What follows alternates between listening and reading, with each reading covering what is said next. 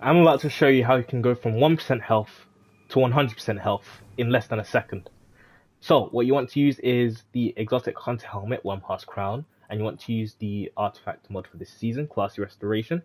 Now, One Pass Crown gives you a small boost in health and shield, but in general I'll say health.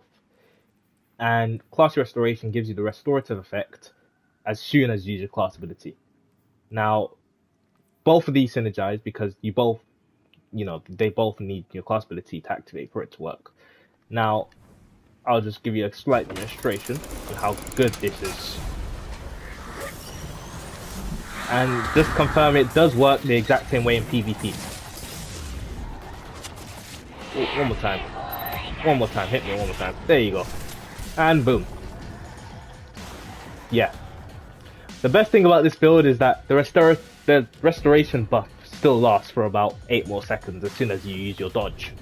Now, to make this build even better, I recommend you being on at least 70 mobility. And I also recommend you to use the marksman dodge because the base cooldown is 29 seconds compared to the 38 seconds on gambler's dodge. But hey, it's your choice. Don't use acrobatic dodge. Just don't.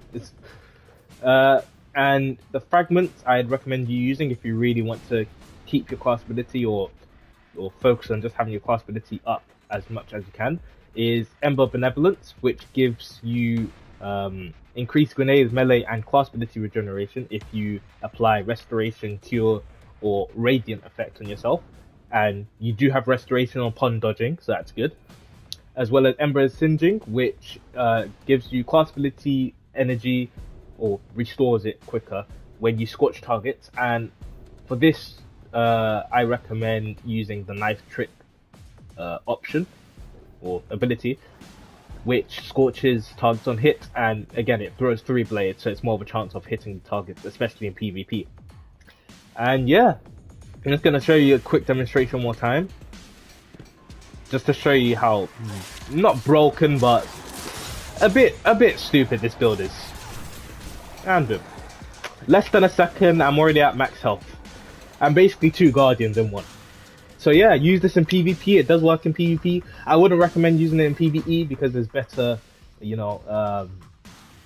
better synergies you can use, like, Ahamkara and the Trip Mine grenade.